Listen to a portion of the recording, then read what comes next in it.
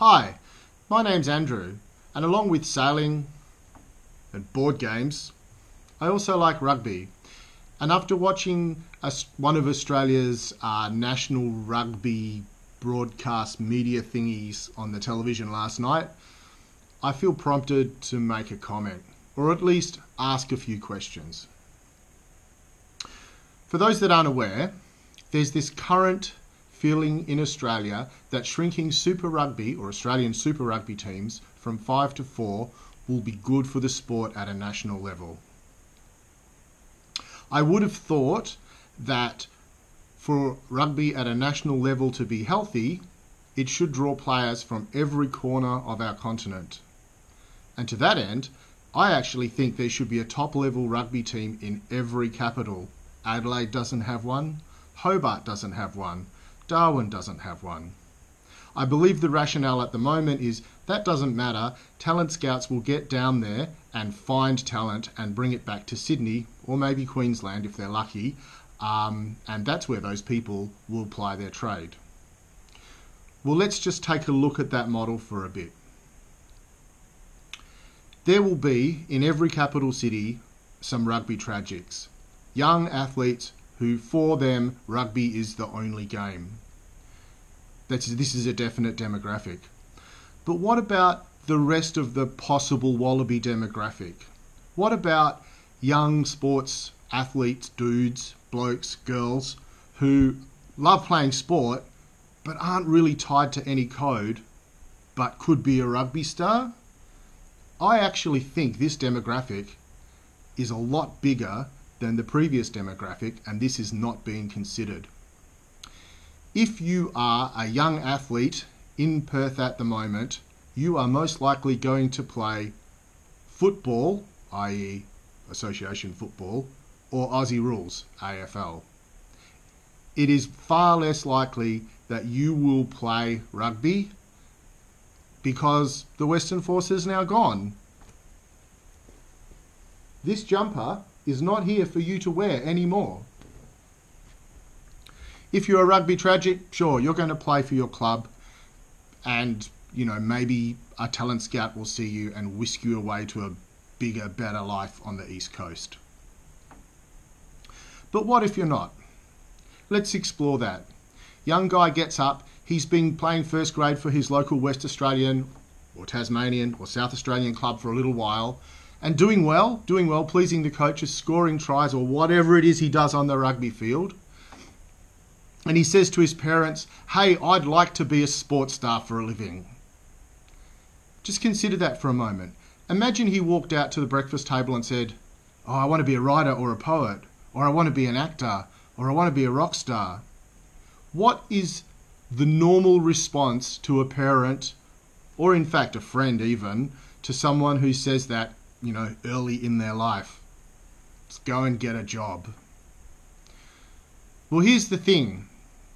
If that young guy is a rugby tragic with dyed-in-the-wool rugby parents, they might support him in that action. And they might be happy for him to move to another state for 2 or 3 years in the hope that he'll get to sit on the bench for the Waratahs or the Brumbies or one of those other teams. Because experience in Western Australia has showed, for the wonderful people who've travelled west to do exactly that for the Western Force, that it often takes a number of years of doing nothing but training before you even get a chance to run on the field. It's a high-risk, hard-work thing. And here's the other thing. You may not make it. You might get injured. Or, if you're that guy running around for your local first-grade club, West, Uni, Associates or whatever, on the day that Talent Scout comes and has a look, because your coach has said, come and have a look, you might be having a shocker. It happens to all of us. And then you're probably going to be overlooked because it's just human nature that people often don't get a second chance. Whereas, if you can aspire to wearing something like this in your state, you're there all the time. And the people representing that jumper are there all the time. They will see you lots. It won't just be one trip to Western Australia every few months. It'll be a weekly, weekend thing. And just on the thought of I would like to be a sports star, here's the thing. it's probably easier to become a rock star or a writer or an actor, because if you apply yourself to hard work, the demographic that judges you is bigger. It's loads of people everywhere. You play your little gigs with your guitar in pubs in Perth like 2 or 3 nights a week. It's gonna take years, but after a while, you're gonna have a following, because if you have the passion, you're probably good enough, and that's how that works. So, funnily enough, that's a lot less risk than being a sports star. So if you're a young athlete in Western Australia who likes playing sport and is considering rugby, the fact that this jumper no longer exists possibly means you'll go and play with your mates in another code. And I don't think the Australian Rugby Union has considered that. Because, let's face it, as a young person moving to the eastern states to play in a big club, or just actually to train with them to see if you're good enough for a couple of years, might be really exciting. But I bet for a lot of people, they would rather be with their family and friends.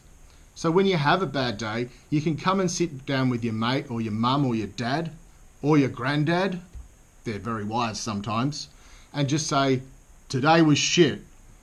And that's not something you can easily do in a new town thousands of kilometres away from home.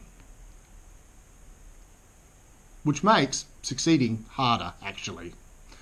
Talent needs to be developed at home, and I don't think the Australian Rugby Union has considered this.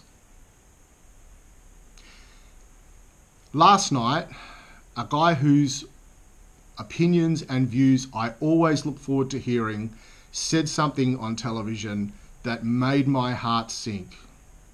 Rod Kafer, I've always respected you, and that took a hell of a dent last night when you stood in front of a whole lot of graphs that would make sense to somebody who just wasn't thinking. If you're going to put graphs up of the crowds in Western Australia and Melbourne, why would you leave out the crowds in Queensland, New South Wales, the ACT? I don't understand. Like, at least do your logic honestly. And if you're going to say, oh, Western Australia has only produced 1.5 wallabies a year since the force has actually been in existence, that's like one of the worst logical fallacies I've ever heard. Sure it has, if you divide the number of wallabies by the total time that the force has been in existence, but that's not the point. We're talking about here and now, not 10 years ago. And at the moment, the force has bundles of run-on players that are from Perth or Western Australia, which only a few years ago was not the case. These things take time, and I would like to point out to you that while you are obviously now in the pocket of the Australian Rugby Union being an employee, if you just put your little hands over that hemline, that final row of stitching, and look left or right, you're probably going to see a cock. Anyway, back to my initial thing about we need a team in every state. Of course we do. Netball does it. They don't get 10,000 people to a game. Basketball does it. They don't always get huge crowds either, but they manage to do it. Water polo even does it. I just went and Googled it this morning. There's a national water polo league. Somehow the management body of water polo manages to fund and organise a league that is Australia-wide, and I bet they don't get much more than 1,000 people to a game, if that. But they make it work. Why can't the Australian Rugby Union do this?